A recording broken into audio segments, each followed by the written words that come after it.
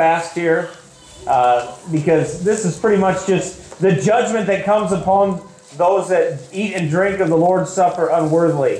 Those that partake of the Lord's Supper unworthily, and the judgment that comes. Wherefore, whosoever shall eat of this bread and drink this cup of the Lord unworthily shall be guilty of the body and the blood of the Lord. But let a man examine himself, and so let him eat of that bread and drink of that cup. For he that eateth and drinketh unworthily eateth and drinketh damnation to himself, not discerning the Lord's body. For this cause many are weak and sickly among you, and many sleep. For if we would judge ourselves, we should not be judged. But when we are judged, we are chastened of the Lord, that we should not be condemned with the world. Did you see that? He said that we should not be condemned with the world. So there's a judgment that must come from within, so we are not judged like the world. Has to be. Has to take place.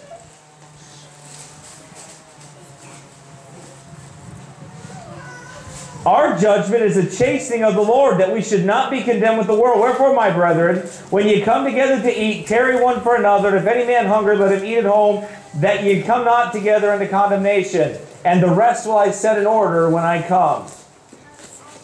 Paul said that many were sickly, and many were weak and sickly, and many slept. They were weak, they were sickly, and they slept. Some died among them. Why? Because they did not observe the Lord's Supper after the biblical fashion.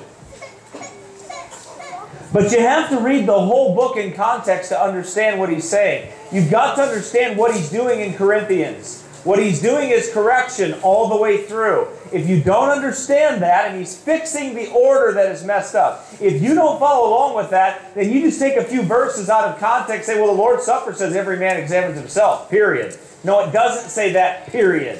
What you're doing is ignoring the rest of the book of Corinthians, where he's teaching this church all the way through what the proper order is, because they're all in disorder.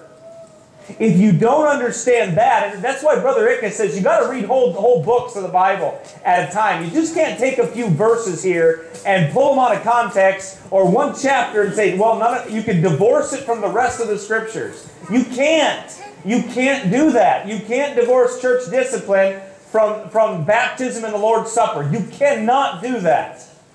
You have no biblical authority to say, well, discipline has nothing to do with the table. Yes, it does. It has everything to do with it. Because those that are walking disorderly should not even be near that table. They shouldn't even be among you. That's what the Bible says. We're going to show that in a minute here. If you follow Paul's instructions, and I want you to turn there in 1 Corinthians chapter 5. Turn there, please. I'm going to read through this. You've heard this before.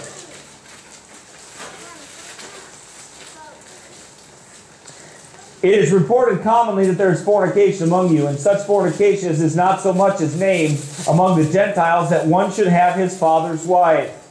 And ye are puffed up, and have not rather mourned, that he that hath done this deed might be taken away from among you. For I verily, as absent in body, but present in spirit, have judged already, as though I were present, concerning him that hath so done this deed.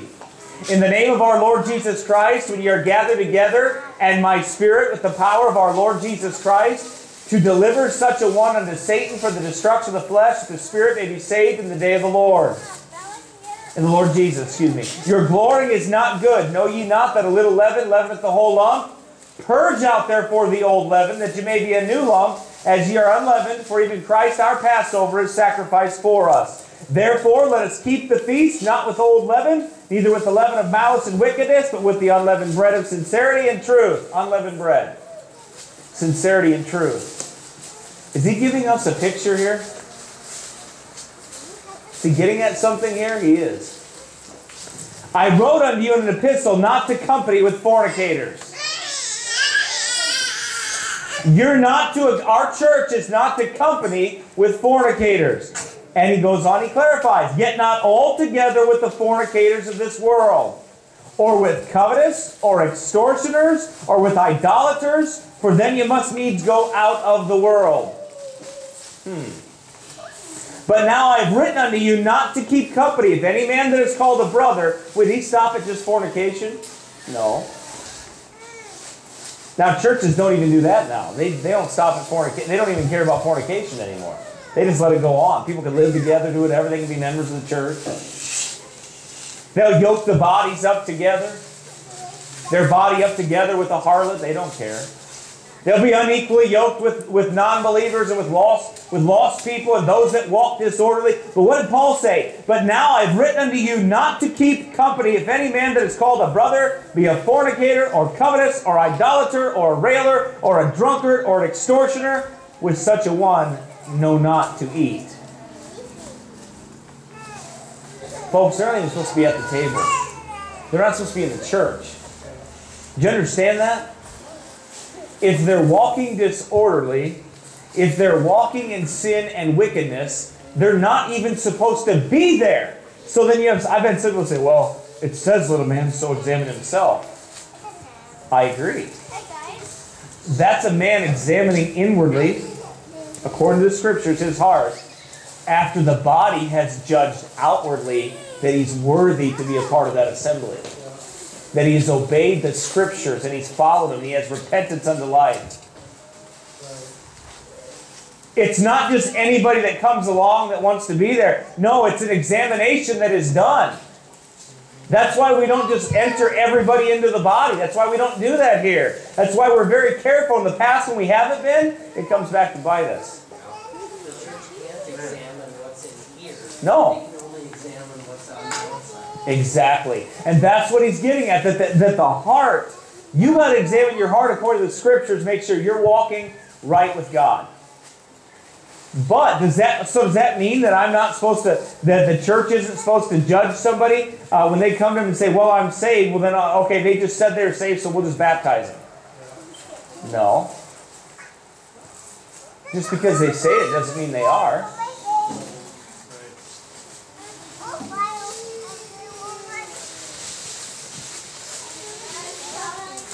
Paul says, but now I've written unto you not to keep company if any man that is called a brother be a fornicator, is called a brother, be a fornicator, or covetous, or an idolater, or a railer, or a drunkard, or an extortioner, with such a one know not to eat. For what have I to do to judge them also that are without? Do not ye judge them that are within? But them that are without, God judgeth. Therefore put away from among yourselves that wicked person. Okay, well, they're wicked and they've done some things wrong, but, you know, who am I to judge? You're commanded to judge. Our church is commanded that we are accountable one another and we do judge one another. Now, that don't mean we judge each other's motives, because we can't do that, right? What we can do is judge the actions. And if there's sin, then yeah, you don't let them come to the table. Amen. You don't let somebody in sin. You put them out from among you so they're not at the table. So they're not in the assembly until they repent and get things right. And then you restore them. But you can't just let anybody come in and do that. It's wrong. It's not biblical. But them that are without, God judgeth. Therefore put away from among yourselves that wicked person. Is he talking about just fornication? No. What is he talking about? Any open sin.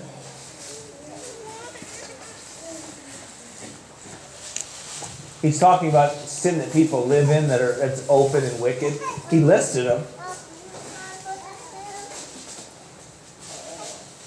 Think about it. If any man called a brother be a fornicator, or covetous, or an idolater, or a railer, or a drunkard, or an extortioner. You know, it sounds like Paul doesn't believe in Christian drunks, or Christian fornicators, or Christian idolaters. That doesn't mean that somebody couldn't commit any of those sins. It means they must repent of those and get it right with God. Amen. And get it right so they can be brought back into the assembly. If it goes that far, if they repent before that, then they don't have to leave. If they get it right before that, and I've taught on that before, I don't have time to go into that.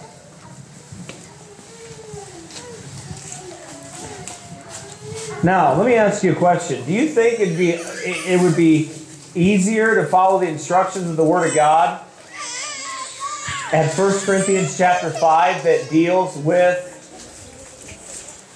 discipline of unruliness and people in sin than to come to 1 Corinthians chapter 11 and then just say, well, man has to examine himself, so you can't forbid anybody from coming to the table?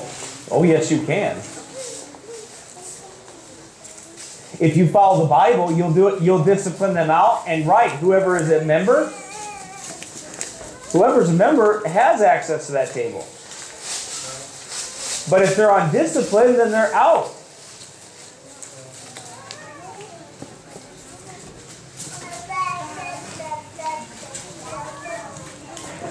Does it make sense that you will not discipline somebody else that's not part of your body? So you have somebody that comes into the assembly as a visitor when we have the Lord's Supper next week, and they say, well, we want to partake in the Lord's Supper. No. Why? We don't know you. But what if they're a family friend? That's fine. They can be a family friend, but that doesn't make any difference. They're still not coming to the table.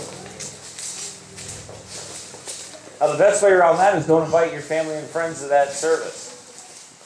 Amen. Why? Because it's a local church ordinance. That's why. See, you have all covenanted together to follow God. You're going one direction. Who knows what direction they're at?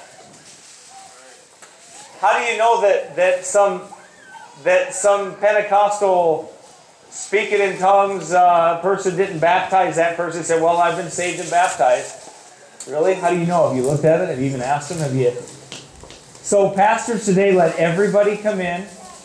And, well, you examine yourself. You just got to be saved and baptized, but I don't have to verify anything. Really? So you do for your own members, but you're saying people that come outside you don't? Does that make any sense to you at all? It's foolish. It is the dumbest thing I've ever heard. Nobody can join your church until you know they've been saved and baptized, and you verify that before they're members of your church. But then some visitor comes along into your church and they just partake of the Lord's Supper, and you say, well, you got to be saved and baptized. How do you know they are? You don't know anything about these people. And even if you do know of them, they're not of you here. There is a difference in a universal invisible church and a local New Testament church. There's a great difference between that. This one has oversight. This one has accountability. I can't vouch for anybody else. Can you? It's a position of authority. We don't have the authority to just administer the Lord's table to anybody. Paul didn't tell them. Paul didn't give this to the church at Ephesus. He gave it to Corinth. Now it applies to all of them, but my point is that there's nothing in the Scriptures that tell us that other people from the outside don't have to have the same oversight that you do to partake in the Lord's table. It makes no sense at all. If you follow that logic, then here's what happens. A person that is disciplined for fornication across town out of their church can be under discipline and can come to your church and come to the table and partake with you. And you don't even know it. Or how's this? I've seen this too before. This scenario before too that can come up. Back in the old time in the Southern Baptist Convention, there were churches that practiced close communion, which is what most Baptists practice today. Close means the door's open, though, just so you know. When the door's closed, it's closed. When it's open, it's open. Even if it's open that much, it's still open. Amen. I know that's too logical for some folks, but it really is open, right? Because if that door is open that much, you'd say, hey, is that door closed? No, it's open. Okay, I'll give you a better one. At night, when you're getting ready to go to bed, How many of you make sure that door is closed? Amen? You make sure it's closed. If your son leaves that door cracked that much open, you look at him and say, son, you left the door open. Shut the door. Right? And lock it. Well, that's what we mean by closed. The door is closed to this church. It's this church. That doesn't mean we don't want other folks to join it.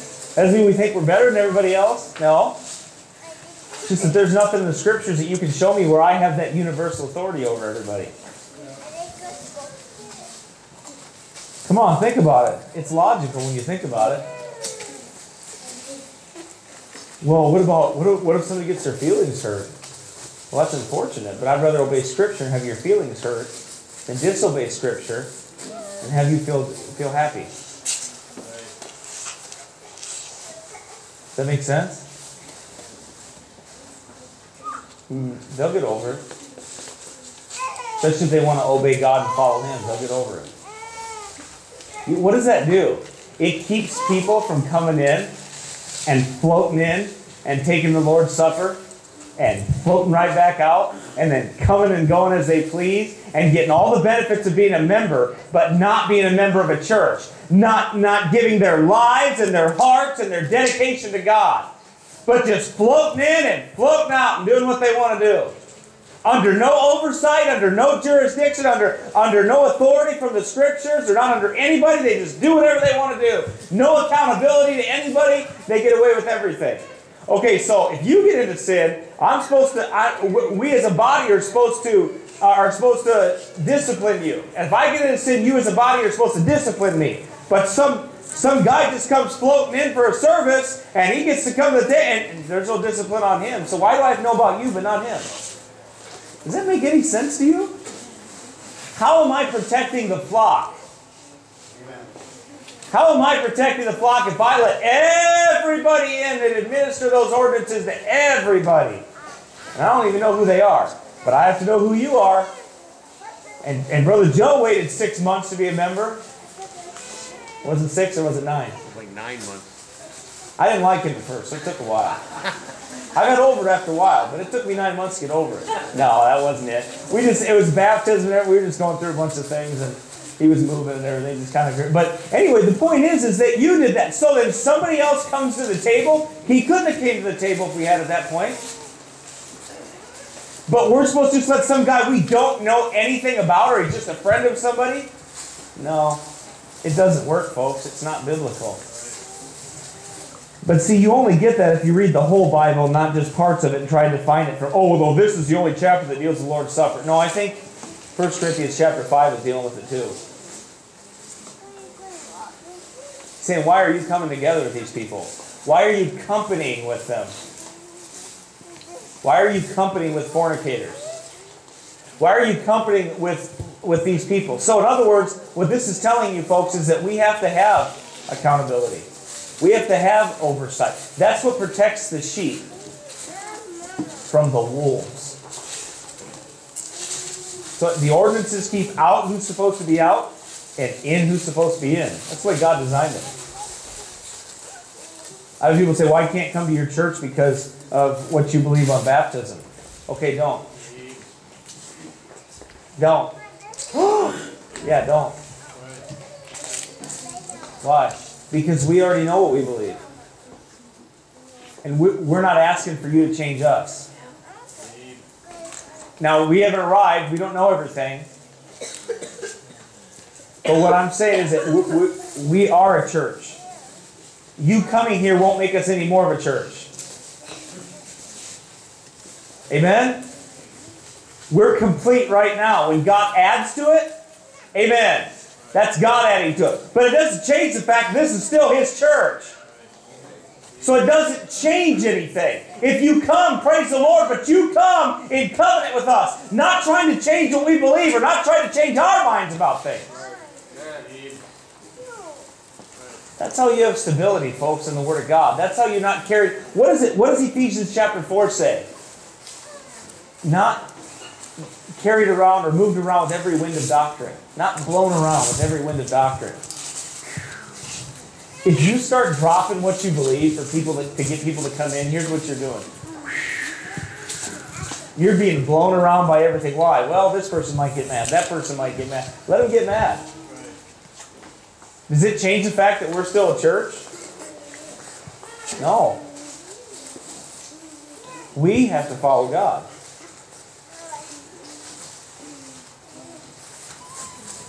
We have to understand that things have to be done biblically. There has to be a covenant there between those folks. A man is to examine himself, yes. But that's after he's already been through baptism and added to the church.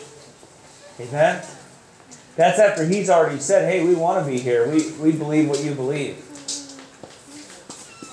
But today you have so much of the church auditioning for people. You know, they're trying to sell the church to people to get them to come in.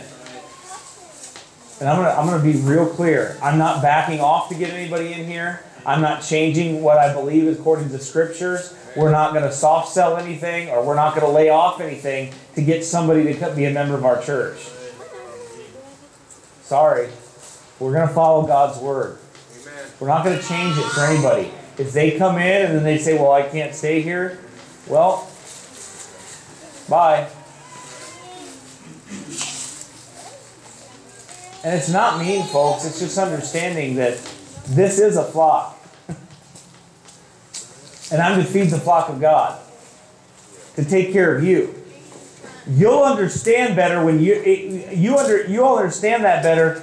Those people understand that better when they come in here and become a member and they understand the protection that is there for your family. Amen?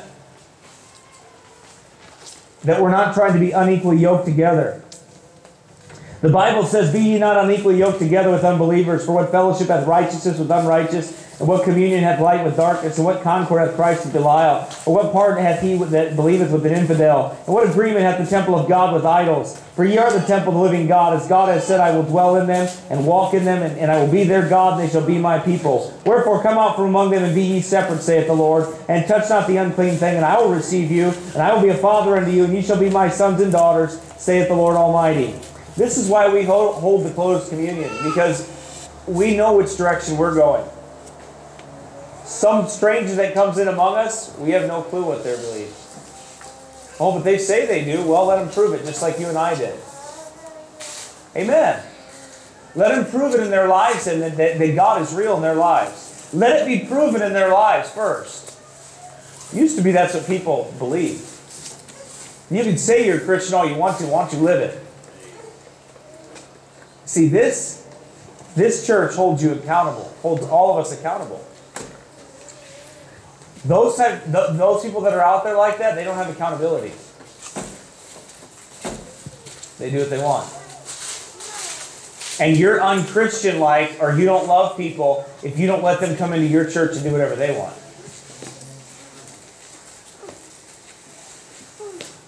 That's how they see it. I've seen it before. It's how a lot of people see it. It's not because we're better. Because we want to be obedient. We want to follow God. We want to obey Him in all things. But I'll tell you, the one thing you have to do now with this, we understand why we do it closed this way. But now here's what you need to do for the next week. You need to examine yourself. Make sure your motive is right. Make sure your heart is right. Make sure your heart is right with your brethren. Make sure you're not holding ill will against your brethren. Make sure your wife and your family and your relationship with them is right.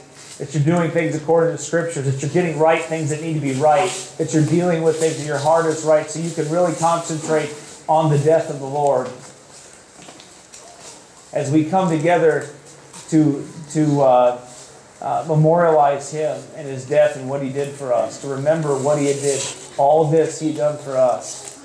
Every drop of blood that was shed and His body that was broken for us. That we remember that with all of our hearts, and our minds are geared towards that when we do that next week, that we're ready for that.